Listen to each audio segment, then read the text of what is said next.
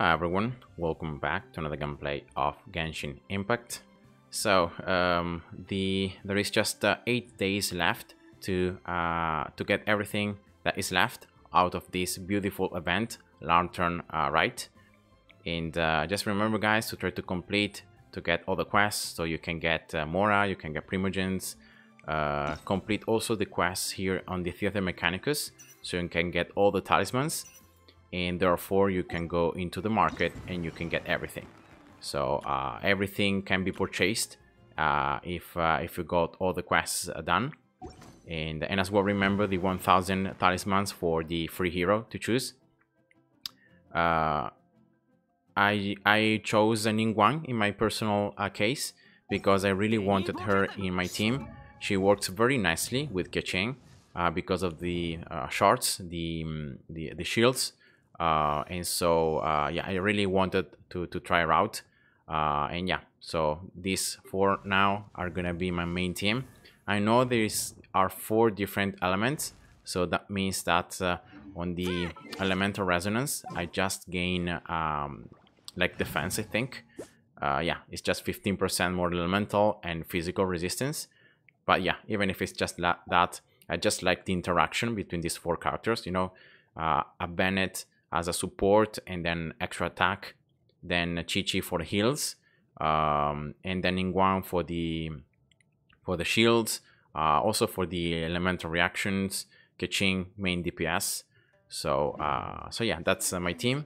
As you guys know, I'm a free-to-play player, and therefore I cannot really, like, I don't have a ton of Mora, I don't have a ton of stuff that I can unlock. And therefore what happens is that I have to use my Mora and all the experience books and all the stuff very wisely, because otherwise I'm gonna just run out and I will not be able to level up further. So in this case I got Ningguang yesterday and I gathered Ascension 4 right away. I had saved a lot of Mora and a lot of experience for her, but as you can see I cannot get past here because I just don't have enough. But yeah, that was this was the character I got. But depending, you know, on your own team, you may have chosen, like, for example, Keqing also was available. Maybe you wanted some constellations. Also Chongyun was available.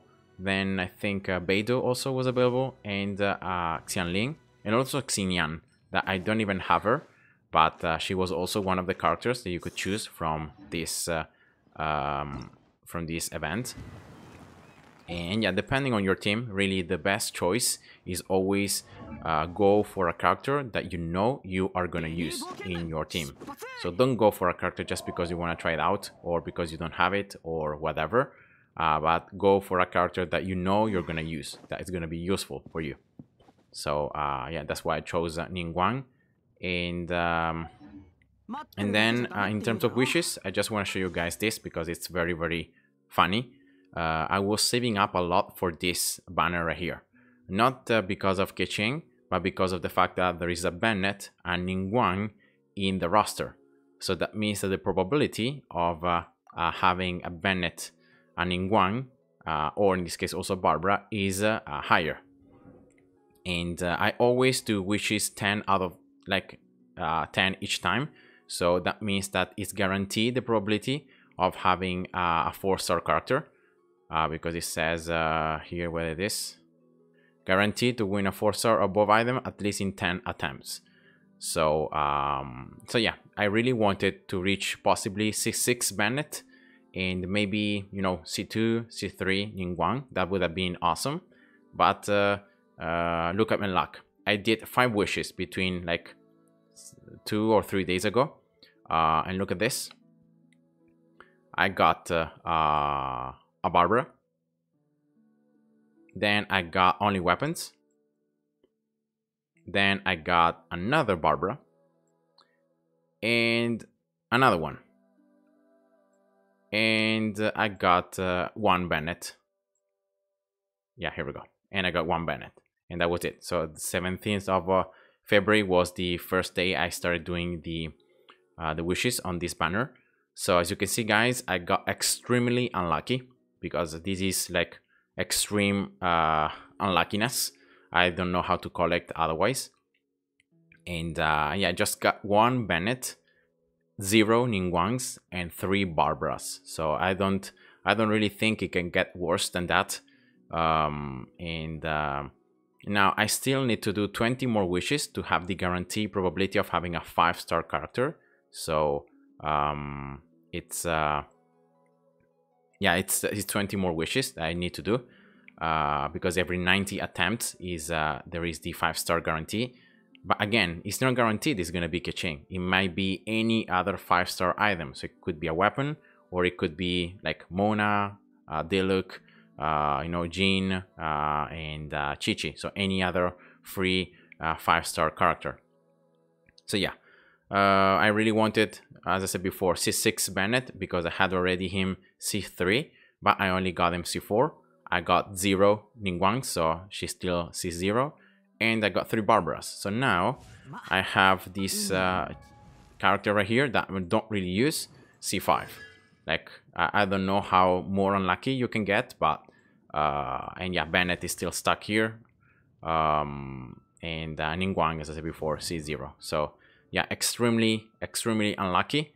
But yeah, when you're a free-to-play player, there is, and probability is bad, there is nothing you can do, because you can't change, you can't trade your characters for other ones, you can't change in any way the outcome. So if you are unlucky in many wishes in a row, yeah, it's just there is nothing you can do.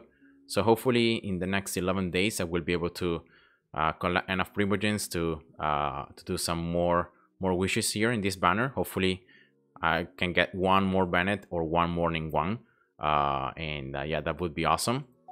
But yeah, let's see what the game has in store for me. And yeah, that was pretty much what I wanted to do. And yeah, here the Theater Mechanicus. I'm pretty sure you guys have seen already some videos on YouTube. The best strategy is always going for water and then the frozen tower. So in that way you have the freeze effect, and freeze effect is very powerful because it's gonna stop completely the enemies from moving. And also the water tower deals some pretty good damage. And then after you get these 2 towers, you can get like an extra pyro tower, especially if you get some buffs in at the end of each round, or electro. Like these 2 are normally the ones you're gonna build after you get water and cryo. And yeah, so these 4 towers are pretty much your core. Remember as well always to buff your towers, so get an Arcanum. And then sometimes in certain scenarios having a mine right before the exit could be an idea. Mines do a huge amount of damage. And so yeah, the recovery mechanicus are not really that important because you're gonna end up getting a ton of Venericus points, whatever. So at the end of the day, it doesn't really matter if you get this. So yeah, just go for the buffs, then freeze, and then pyro and electro. Sometimes for certain enemies, especially Geo ones, you may want to replace like electro with this tower here that deals increased damage against Geo enemies. So yeah, sometimes if depending on the waves, you could go with that. I haven't even unlocked this last thing, and but just by reading up here, it seems that it's pretty useless because like the fact that you can teleport to another portal, I don't really see the point. So so yeah, that's it for the Theater Mechanicus. And also the 3.0, you can play in a co-op mode. It becomes a little easier because you can build more towers from the first wave. So so yeah, I just recommend playing on co-op. Until difficulty 7 you can play it alone, but then in the very last mode I just recommend playing on co-op with some friends. And yeah, that was the video I really wanted to do, so you could see my luck and all these last things in this event. So yeah, I hope you enjoyed, and see ya. Bye bye.